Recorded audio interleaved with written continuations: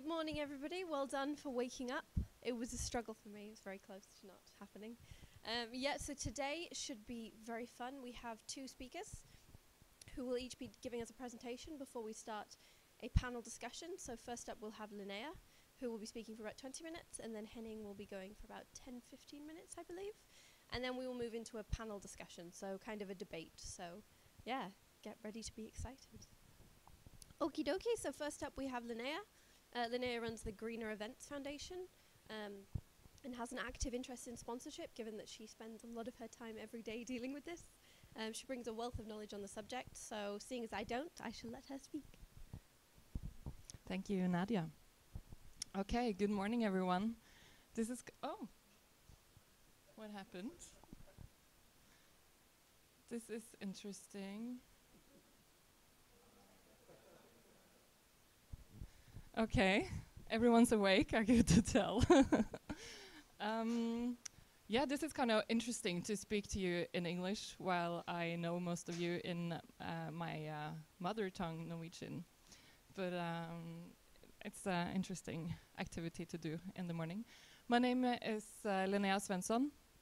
I'm the executive director of the Greener Events Foundation, which works with sporting and cultural events to help them make more sustainable events. That means economic sustainability, it means environmental sustainability, and it means social sustainability. So sponsorship and working with partnerships with companies are an important part of that. So a year ago, I wrote the sponsorship handbook for the Norwegian Live Association, music organization. Norsk konsertarrangører. They used to be named the Norsk Rockforbund. It's still really in my brain. So this is a handbook helping cultural events organizers to work with sponsorship in a more sustainable way, and also giving them more knowledge. So what is sponsorship? How many of you work with sponsorship as a part of your business? How many of you are cultural organizers or cultural events? Okay. How many of you are English speaking? Okay. Oh okay, Anders. Native. Good. So this is the definition that we work from, and it's in Norwegian, so most of you can read it. But it's sponsorship involves two parts to be actually valid. And the one part is that you have transaction between two parties, a sponsor and a sponsee, where you have different rights transferred from the object to the sponsor. And for those rights, there is a barter, like services and goods, like an in-kind sponsorship, or it can also be and/or money transferred. But the important part is that the sponsor also has to use their marketing association rights in order to make this actually valid. So without the sponsor actually activating these rights, it's not really a sponsorship.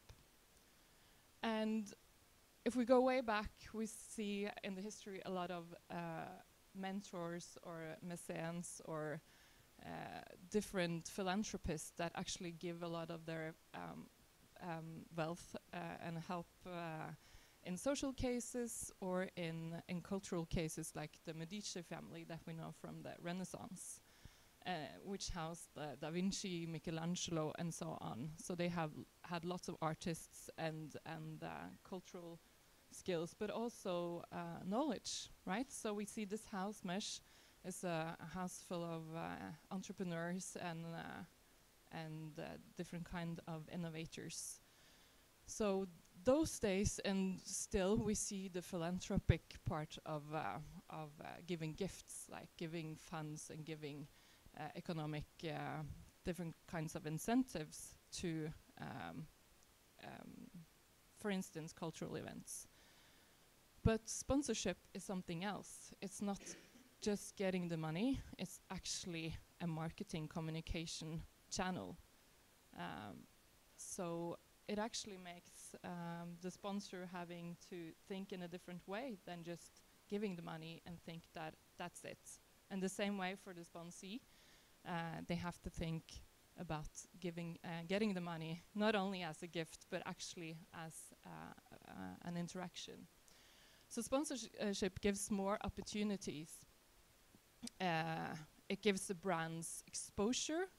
It gives the brands the possibility to associate themselves with different values from the sponsee. It gives the possibility to leverage their brand and also to activate with their target group. So it's a very targeted way of marketing the brand. But it's also a part of the experience economy, making experiences through the sponsor and the sponsee product to give the target group something else, something different, and also to position the brand. And also, it's a very targeted way to meet the audience on their home base, where they relax, where they have fun. And I guess a lot of the cultural events that we know, it's some kind of leisure where people actually relax and are open in a different way than if they're just walking down the street looking at lots of advertising. And also, it's a mutual business development possibility, and I think that's one of the most interesting parts of this.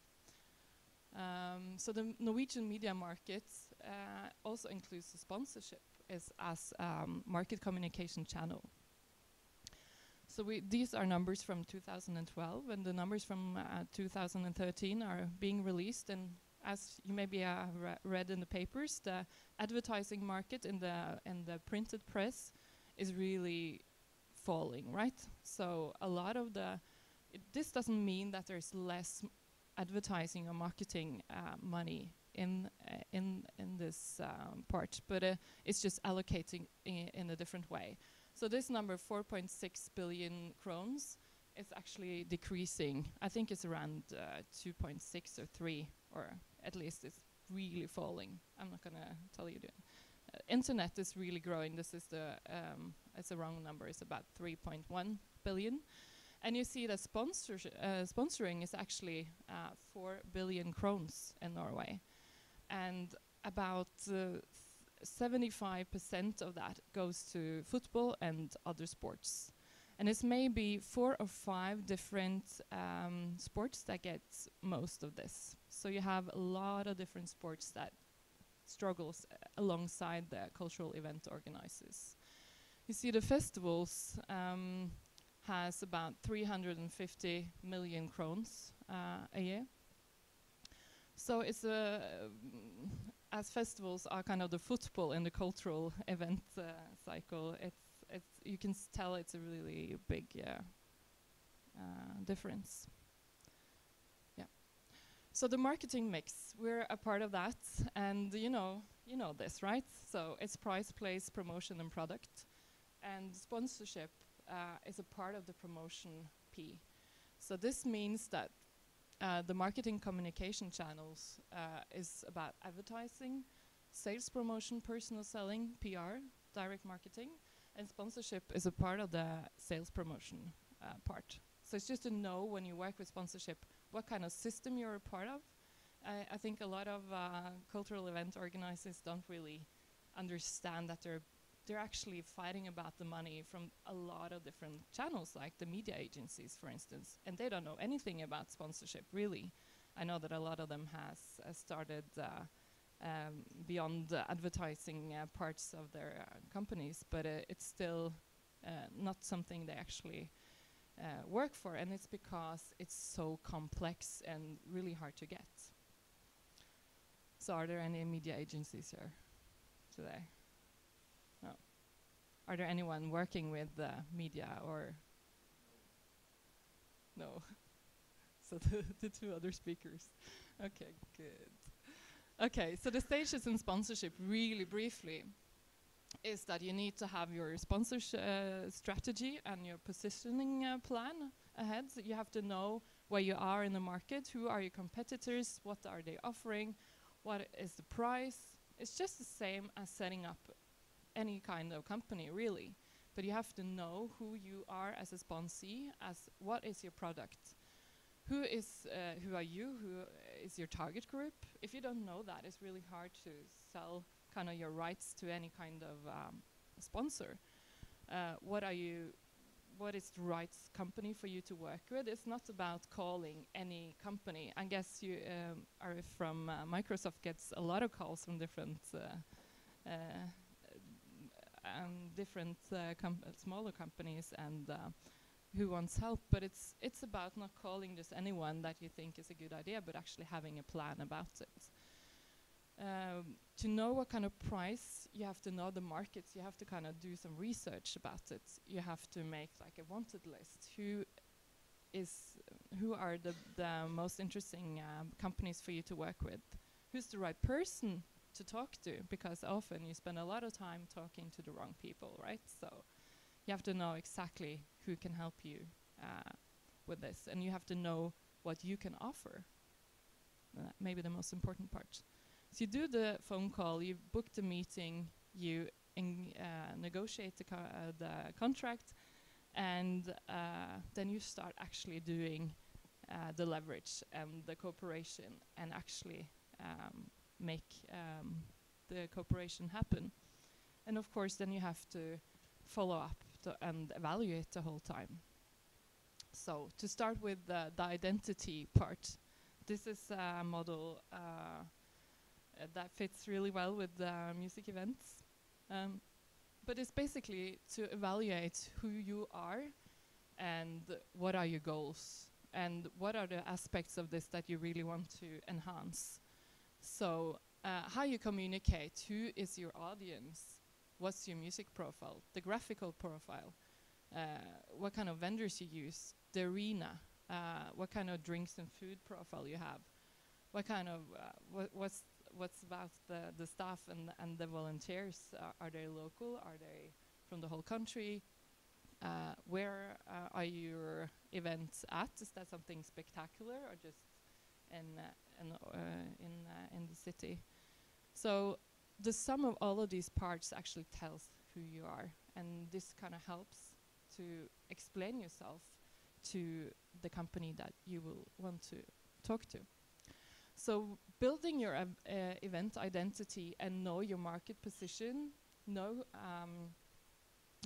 and actually communicate and build your own brand will help you to be a more interesting sponsor object.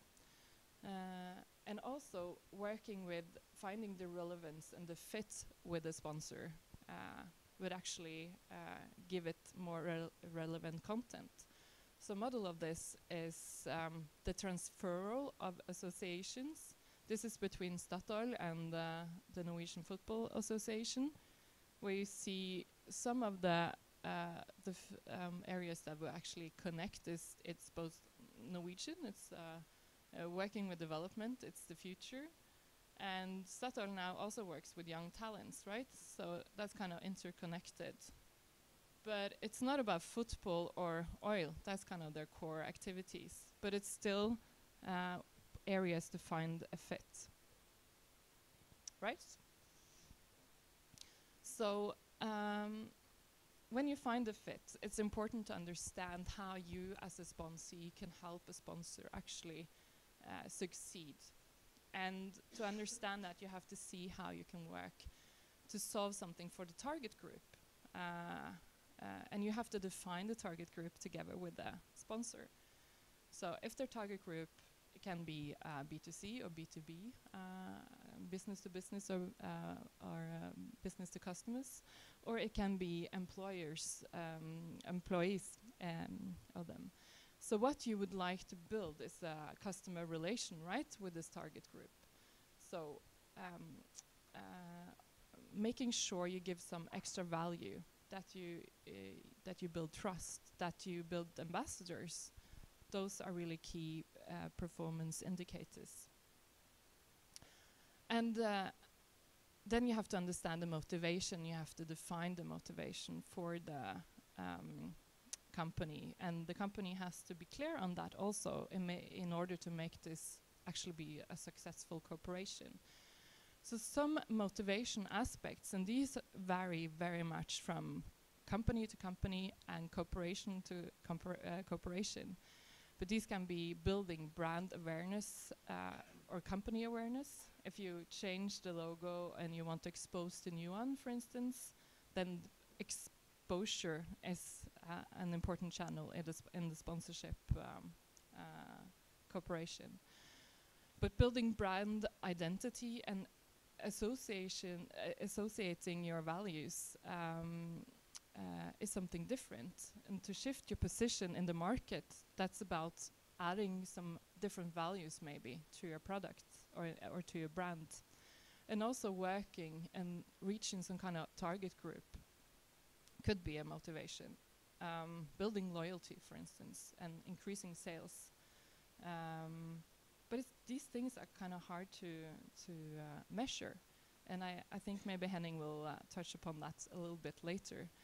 But social responsibility, for instance, is also an aspect. And then you're kind of balancing on the border to talking about gifts, not only sponsorship. But often that's a part of the whole picture, right? So wanting to support something that you believe in, not only a marketing channel, right?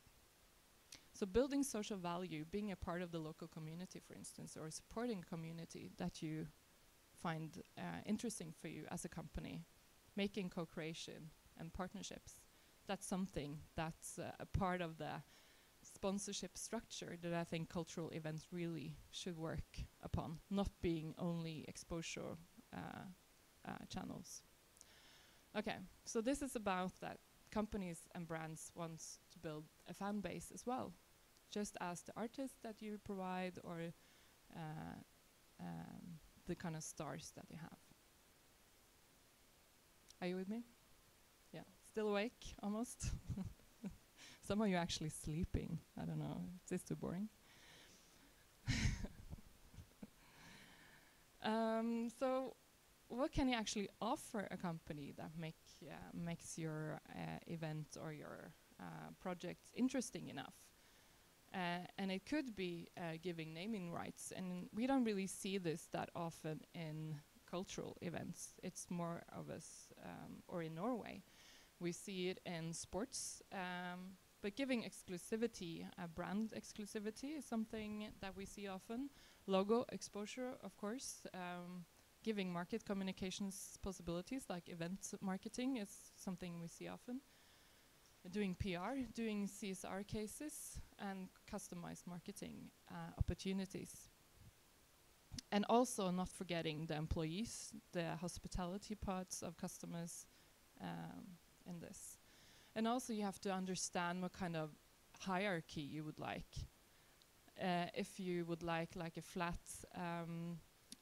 structure with different kinds of partnerships alongside different projects, or if you want to build a hierarchy with some larger sponsors and then smaller partnerships, it's kind of up to you how you would like it, but you have to think about it before you start working with this. And then leverage is really, really important. And this is often a bit of a misunderstanding in Norwegian, because leverage is aktivering and activation is aktivisering. And we kind of mix up these words, and it's kind of two different things, because leverage is where the sponsor use the communication channels to make the sponsor's cooperation known, and using different kinds of communication channels to promote this sponsorship, that really makes the most sense, right? So if you use PR, if you use board campaigns or internet activation, social media, to build around this, and then you activate in these kinds of channels, that's when you actually reach your goal in the best way. And to get to set up the best concepts for this, you need really, really clear goals, and you have to have defined activities for the different target groups that you have identified, and then you use the communication channels to build on this. Okay, so I'm going to give you some examples about how you create fit or where you actually find really direct fits and sponsorships. So one case that several people here know quite a lot about is how Øyafestivalen and Hafslund work together on taking out all of the diesel generators and putting in electricity from the grid to the medieval park where the festival was at. And also working with different communication channels like PR, using their electric cars, building their brand knowledge, but also making associations to a more positive feeling to the customers, not only getting their bill in the mail every day. So it was about activating their employees because they had a good time advising the customers face to face at the festival in a positive area. But it also saved 80% of exhaust and pollution. So that was a really good thing as well. And you see Vinjerock and the Norwegian Tourist Association, they don't work together about money, but it's about content and creating content for the audience. So that's another way of working. Union Scene and Comfort Hotel in Drammen, they work with tickets and that increased the number of nights sold, but also number of tickets sold. So that was a business development case. Hove and Statens Vegvesen, they work together on the seatbelt campaign. It's a really young target audience, and they're right in the middle of that campaign, and they could, in a fun environment, actually build on this. And you have Volvo and the Norwegian Opera and Ballet, which both are iconic design elements in Scandinavia. They're both very interested in that, and it's about supporting something they think is fantastic. And Volvo has 200,000 cars in Norway, so working with like the main, for them, main cultural event is really important.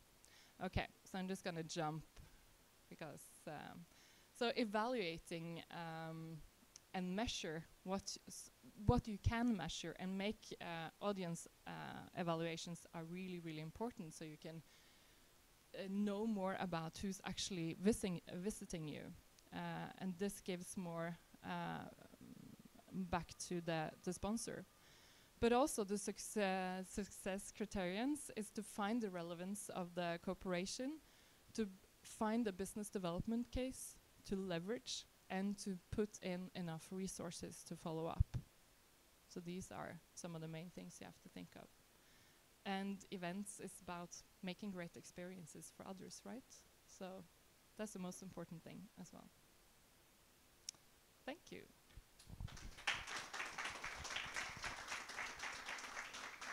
So up next we have Henning, who set up Heia de som vinner. That's how bad my Norwegian is. He set it up in 2009, and he's worked with sponsorship for the past 13 years. And he's going to speak with us today about return on investment. Ish, yeah.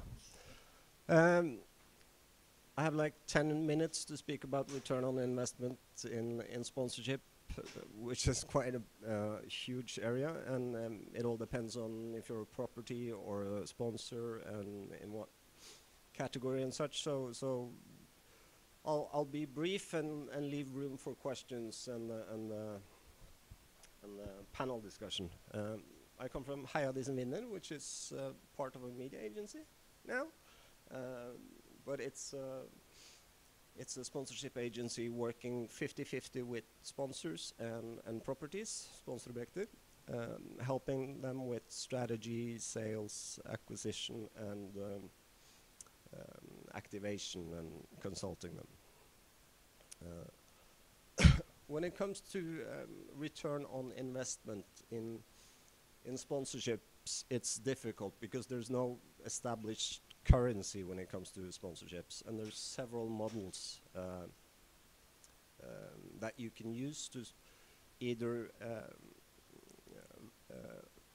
evaluate a sponsorship or evaluate your activities, but none of them are standardized. So it's difficult to give you like a clean-cut answer on that. But most of them, when it comes to either setting a price or checking your ROI, devils with two variables, which is tangibles, which are like the hard cash parts of your agreements, like tickets, the commercial space you provide, signage, mail outs, social media activities, anything you can sort of quantify and give a value to, because there's a media value in the market you can use. But also, and probably one of the key points of sponsorships, you have the intangibles, which are like the brand preference of, for instance, Øyafestivalen. The love between their audience and Øya has a value, but it's very difficult to put a number behind. And competitor advantage, like industry exclusivity, which is wrong, but yeah, which is, it's something that gives you leverage and gives you value, but it's very, very difficult to set a number behind. So when we work with either sponsors or properties, it's all names and such, but we usually work mostly with return on objectives. And instead of focusing on the sponsorship package and what that is worth, we try to identify the possibilities. What can we achieve together, like the Hafslund case, which is not numbers, but it's a story of how can we make Øyafestivalen greener. And this English in the morning, I had a project manager translate that, and it's not like top notch, but it's it's sort of our work flow plan model for helping sponsors and properties develop a plan, and also like a regnskap in English. Huh? Yeah, accounting. So that you can set a value to either a sponsorship or get some numbers regarding how you what you've achieved. So what we do is, when it comes to fit, we look at target groups and target audiences. Who are they? Are they the right ones? Population, how many are we able to meet and have a dialogue with, either on site at the event or through channels like social media or marketing? Brand preference, which is difficult to put a number on, but how much love is there between the property and the audience? And then is it in the right period of the year? Do we have products that fits this and value match or value blah blah? Yeah, which is semi-important. But if there's loads of stuff there that you can tick off and this is right, then we go on to like needs. What do the sponsor need? Where's their pain points? And also, what can the property deliver on? Is it branding? Is it sales? Is it corporate culture? Is it business to business? You can't do everything at once, and as if you're like a small event or a property, you shouldn't try to sell everything at once, but focus on some small like key goals.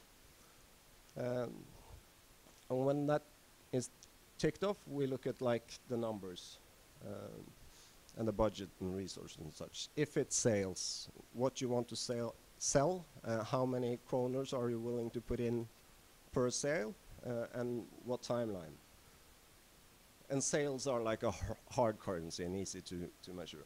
But if it's like corporate culture or branding and such, it's a bit more difficult, but we try to set a number behind every element. And when all that is done, we sort of have the foundation of the sponsorship. And then we start working creatively with those like goals and those resources and budgets and time frames, how do we achieve this in the best possible way? Is it through like mass communication, PR, co-marketing, cross-marketing with other partners? Is it like stand on-site experiences, social media, digital? And we build a plan, and then we execute, and then we track that plan and the activation based on the goals we set. So it's more about what can we achieve together and putting a number behind that and seeing if you end up either above or below. So that was super fast and not too many numbers, but ask me anything and I'll try to answer it on a case-to-case basis, which is easier. Cool? 10-ish minutes. Okay, so first of all, Linnéa, why do you think it's so difficult to get sponsors for creative initiatives, for instance, like CreativeMornings? Is it related to, do you think, government funding, or is it a lack of know-how in the area? Maybe it's because we're too unserious over here. I think it's because you haven't built your brand enough yet with the CreativeMornings. It's not known. It's not. You haven't built your reputation, maybe. So I guess a business would be a bit skeptical of endorsing you with money without really knowing what this is, and maybe the target group is not communicated openly enough. I don't really know how you do this, but maybe you don't talk to the right person in the company, or the objectives are not clear enough. But if you can see that, like, until the 70s, you saw a lot of the philanthropists in the Norwegian society actually supporting different cultural events, for instance, with money. But when Norway found oil, the state came in and took a much more active role in supporting the social aspects of our society, but also the cultural parts of the society. So I think it's maybe an development which we, because of the political climate right now, might see a change in. So it's about going from the Medici way of thinking until having the state taking care of everything. So, yeah. Thank you very much. Okay, and then in what way, Henning, I think I want to ask you this one, in what way would you like future cultural sponsorships to be handled by Norwegian corporations? Hi. That's a difficult question, but it's when it comes to sponsorships, as you maybe mentioned, but Norway is a very immature market, so it's we're years behind places like the States and even Sweden. So it will just take time, I think, and it's not just the cultural events that are not used to dealing with sponsorships properly.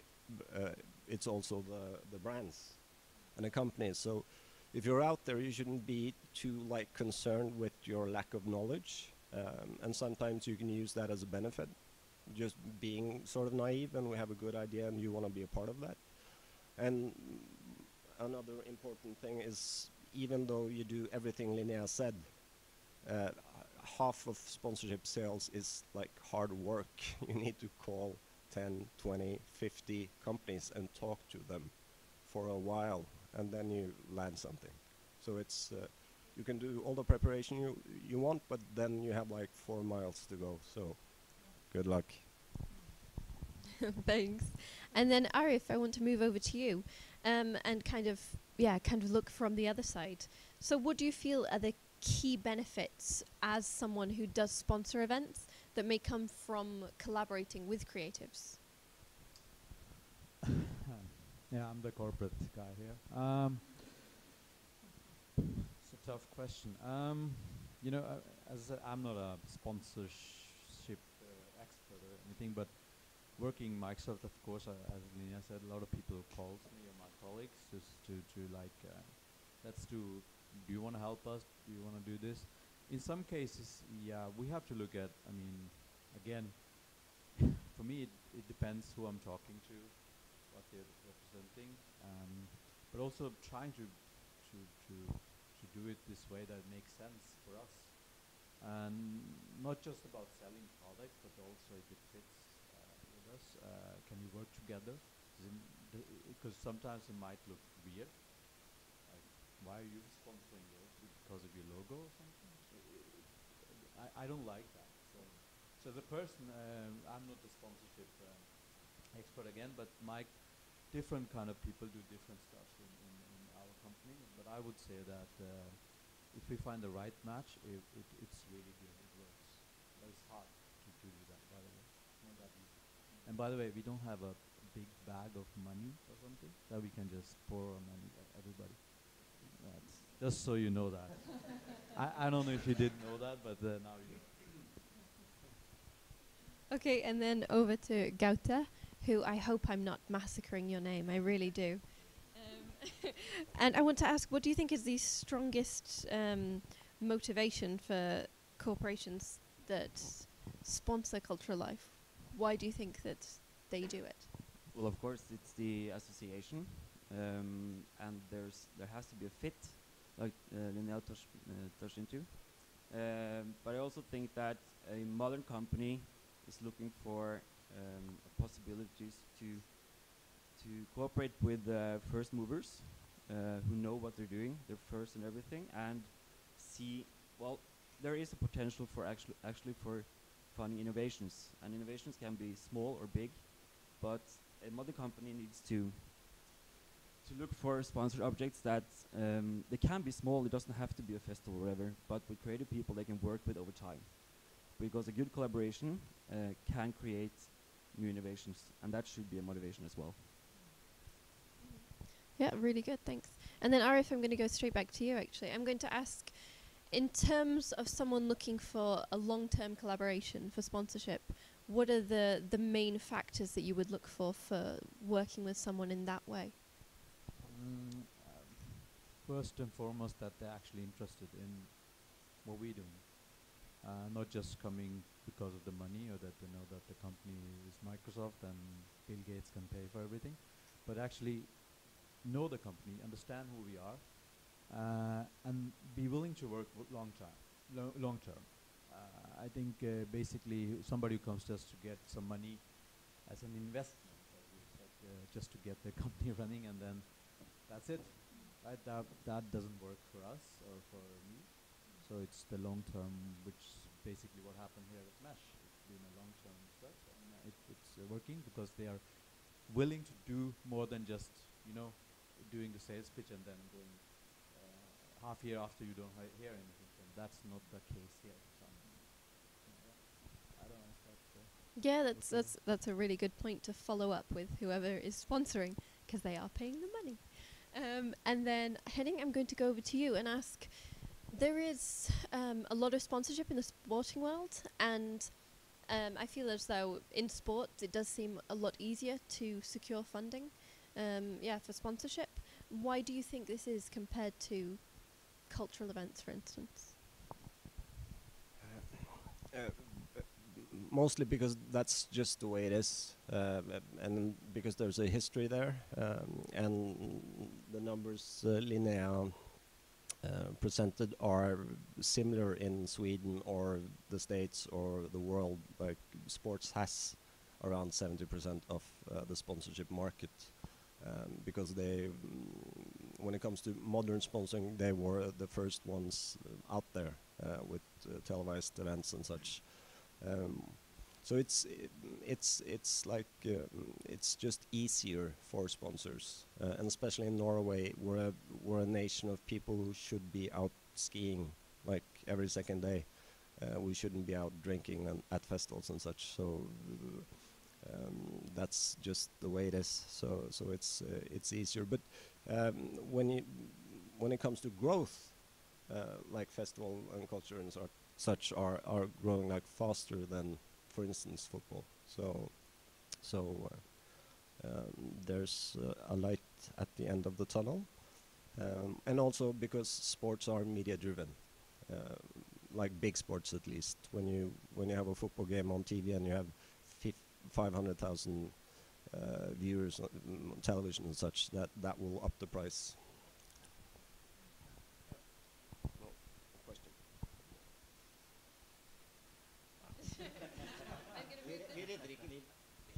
So, yeah, same question, kind of over to Linnéa. Very eager here.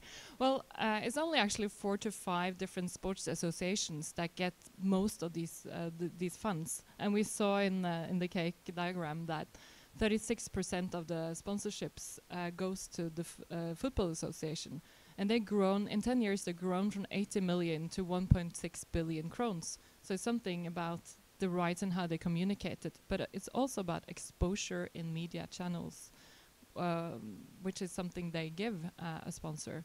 And that's really hard for the cultural events or places like Mesh to give that kind of exposure. So you have to build partnerships and business development, like Gaute and Arif said. So you have to think in a different way, and cultural events can't be competing with the sporting events because we don't have the same aspects or tools. Yeah, we don't have the same exposure. So then you have to think in a different way with the company and understanding, like Arif said, who are they and what can we help them with, and how can we enhance this towards the right target group. So it's a very pinpointed way of working. Exactly. And kind of a follow-up from that question, if I can actually, to Arif, it's being said that nowadays people are, well, corporations are no longer content with just having their logo on the program, as you mentioned earlier. Why is that, and what is it that you now look for? I think it's very hard for me to say on behalf of other companies, but when it comes to Microsoft, we are in some way brand-wise quite good. We're 5th most recognized brand, I think, now, so that's good value. So just and that's again, it might be also that the people you talk with in different places in Microsoft, they don't. Not everybody works with the marketing or branding. They work with the CSR. They work with the technology. They work with the startups and stuff like that. So it's like company inside company, right? So for me, it was important to not just be a logo, even though Audun and Anders wanted that because that looks nice, I think. It was fine, but for me, it was most important that we were there to help people, and that people thought about as the helping company, not this company who just sucks money out of your pocket in licenses or something and crash every time, stuff like that. So it's different aspect from my part, but maybe I don't know other companies what they think about brand, but logo for me is not essential. Yeah, go ahead. I think I was very right about that, because if you see sports profiles, they can have up to 10 logos on them, and those companies sponsoring this object isn't necessarily a fit. So if you want to have full effect of a logo exposure, you have to own the object you're sponsoring. Okay, that's a really good point. And just a quick note that I will be opening the floor for questions in a couple minutes, so start thinking of some, because I want some questions from the audience. First of all, I want to ask Linnéa, we'll start with, are there any things that you feel the corporate side can do better in sponsoring?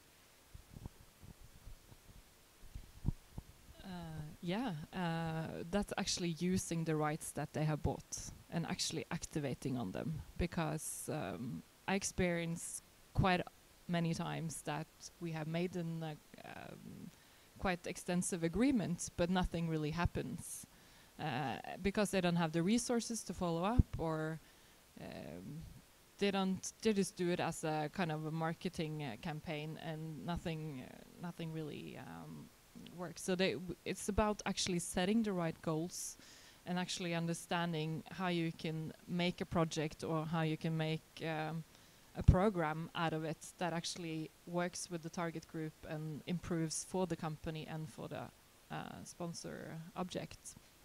Yeah.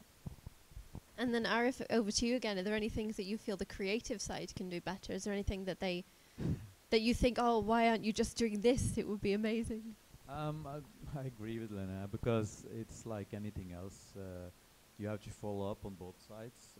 So it's also back again. As I said, that it would be good to have help back again, because some of the people who were helping sponsoring, getting the sponsorship money, like me, I'm not working in marketing or like, so I am doing this as like on a side job maybe, but it's important. So getting more help how to actually activate those again. It sounds weird, but I think that's a case, especially here in Mesh, that maybe when we had somebody who handle it, it's good. When it doesn't get handled, I can't really then go back again and say, hey, we need more money. And they say, what did you do with the last? I don't know, actually, I didn't use it, right? So I agree with you. So basically, it's both, it's the two sides, same story kind of thing. And then Gaute, back to you in terms of what corporations can be doing better. The same question as Linnéa. How do you think they could be improving? Well, they have to understand who they're working with, and I mean, it's from both sides. You need to someone who needs money or wants to get sponsored needs to understand the brand's communication platform. They need to do better research before they approach them. It's not just sending out a presentation with, you get this and this and this. We have so many on Facebook. We have these. Yeah, you have to understand who you're approaching, trying to find where is the fit, and then see what you can actually contribute with. Because it's not always about getting just the logo exposure. It's actually creating something together and opening possibilities, which means that the objects need to come up with the good ideas. They need to. When someone approaches me, I always ask, what ideas do you have? Which haven't you used? If I sponsor someone, I want them to use that something that makes the event or whatever better, and I think that's really important. Just a follow up on that one. It's probably because I worked in sales for years, and in a way it's a sale you're doing, and one thing people forget, that you, even as a corporate like Microsoft, you're talking to a person, and you have to make this person succeed in what they're doing. So if you don't, then the person you lost that person as a sponsor, right? So I would say this is a secret, so you know that. But you have to make that sponsor succeed as well. So that you understand them. That's a really good point. And does anybody have any questions? Yes. Yes, so it's about that. So you are happy with the relationship here. So can you tell us a little story about how you have helped you succeed? Yes, actually I started with Mesh when it was very young. It's still young, but when they only had one floor, and Audun was running around, the only guy, and Anders. So I remember one of my colleagues actually declined the request, while I went in and thought it was a very good idea to do it. And actually that was because Audun was very good at following up, and we did something amazing. We have a lot of good events that then went out globally, that people heard about globally. So it was success in events, and what we did together created another picture than we had before. So internally, that gave me and my manager a good kind of feedback. And people actually now today use Mesh from other parts of Microsoft now. So that's probably it's not, I can't put any money on it. I would like say it's how many quantity is wise, but I think it was a positive thing for us from CSR, from startup perspective, and also internally, that people understood that we actually are doing something good for not just selling product, but doing something more than that. It's a good thing for employees internally to have that feeling, internal satisfaction, if you can say so. Yeah. Okay. Do we have any other questions? Yep.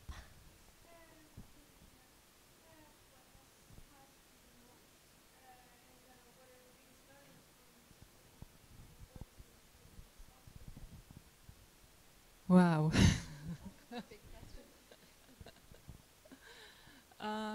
I guess just understanding the time frame here, that it takes a long time to building those relationships that Henning was talking about as well. But also how sometimes, if it's a good enough idea, how quick things can go. But the biggest learning point is maybe to what RF is saying about understanding the company, what they're up to, and understanding how you can help them. And at the same time understanding how this can make the event much better for the target group. When you do that, you succeed. And you also have to set really clear goals on who are your target groups. Like you said now, it's actually not only the mesh people, but actually internally that you can use it to activate. And then understanding that you can build activities around that. So it's really complex, but it's also very fruitful, and it's really important to understand the company side when you work at the property, for instance. So good research is super important, for instance. Yeah, thanks. And I have a question actually to the whole floor now. Well, for you guys anyway. I'm wondering if you guys have a checklist that you work towards. So are there certain factors that you think in getting a sponsor? Are there certain things you look for in sponsoring an event? Are there certain things you look for?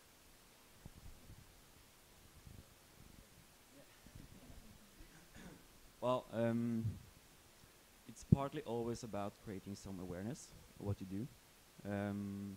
It's also,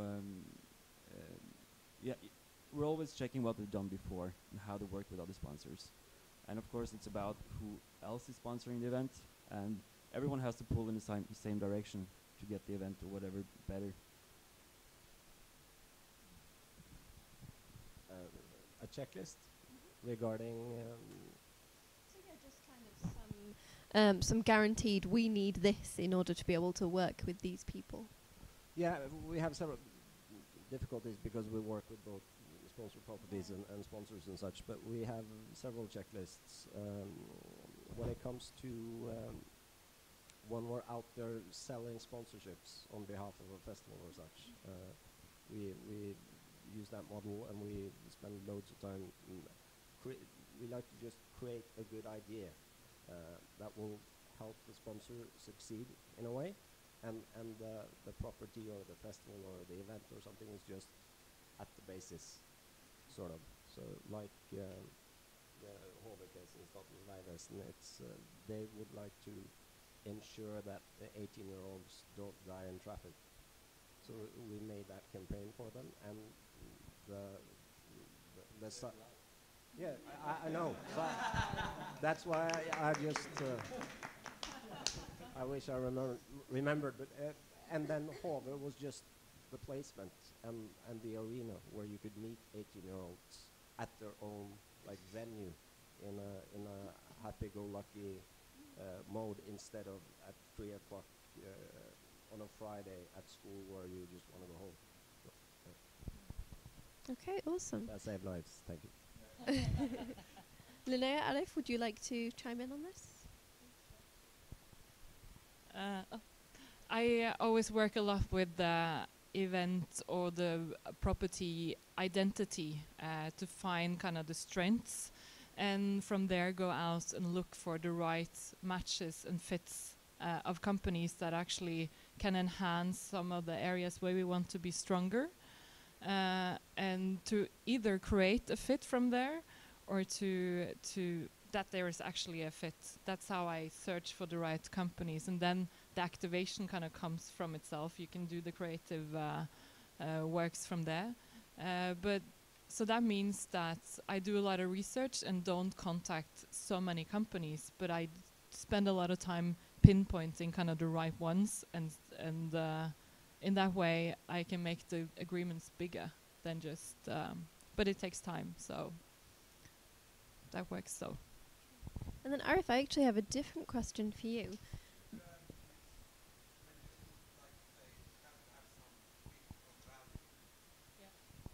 Good point, thank you. And then besides funding, are there things that you feel that events that you sponsor could take from you guys as a company that they don't necessarily know to ask for? It depends on what kind of event. As again, it's you have to try to figure out how we can again help when it comes to volunteering or doing something for the community, as I said, CSR-wise. There is, I mean, we're doing things with that don't necessarily involve funds. Is employees helping, going out to Red Cross, or I'm doing like stuff for entrepreneurial schools for young children, telling them about technology. So I'm not just about funds, but we're also using our time, which we have a lot of, in my opinion, a lot of smart people in Microsoft, and they can use in these things. So I don't know if you are asking about that, but yeah, that's besides funds, basically, what we do. I don't know if there is anything else we can do, but you are the experts here, so let me know if you have an idea. Okay, and I'm going to go back to the audience to see if we have any final questions. Yep.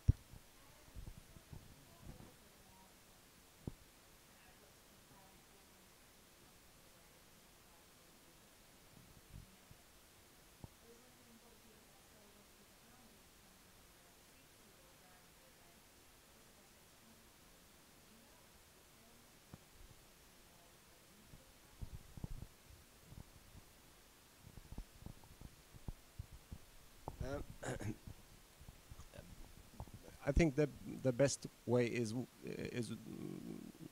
the way that suits you the best, what you're most comfortable with, and that's back to sales. Some people like to send an email presenting the idea and then calling them, talking about that. Other people are more comfortable calling first and just having a discussion, and then doing preparing a presentation and such. But like some quick tips when it comes to finding a sponsor is using the people around you and people you know to get into companies where you normally would like meet closed doors. It's all about knowing people and networking and such to get ahead. And also what we tell smaller events is think of like the 30, 40 sponsors you would like to have, and then write them down and hang it up on the wall and never call them, because everyone else will. So look below like the waterline, and don't call Microsoft and Statoil and Telenor and Hydro or the big companies, but call the 400 companies below that with the same amount of money that get like a tenth of the calls. But the main thing is to actually book a meeting, either on phone or in person. So you can meet with a person, they have set of time for you, and they have time to listen to your case. And you have to be prepared, of course. Like Arif says, you have to know the company, understand them, and ask the right questions. And then I would always send like a presentation in front, like just explain your property. So, and you can talk about it in the meeting, but the meeting should be about the company and how you can help them, not about you. And I think a lot of people selling properties spend a lot of time just talking about themselves, not getting really to the point. And then after, I would send a presentation where I explain some of the ideas that I gotten from talking to them in the meeting. So you actually explain and show how you can actually activate the brand at your arena. Yeah. One thing is, again, I agree. The thing is that again, when you come to, if you come to a meeting, for me, I am not an expert on marketing or branding or anything like that. So if you start talking about those things, I'm just gonna like sit there and look at you. So maybe you should know who you're talking to as well. What is my kind of, again, success criteria? That's harder, I know, but if you know me, you probably know that. So I think that's a tip from me. I think that was a brilliant question, and yeah, really, really good answers. Thank you, everybody. Gaute, do you have a response to that, or are you just holding a microphone? Okie dokie. Okay, so that about wraps it up. If we don't have one final question, anyone feeling daring? No, everyone's still asleep. It's the morning. Okay, so that's going to wrap it up. I want to thank again our panel for the day and give them a round of applause, please.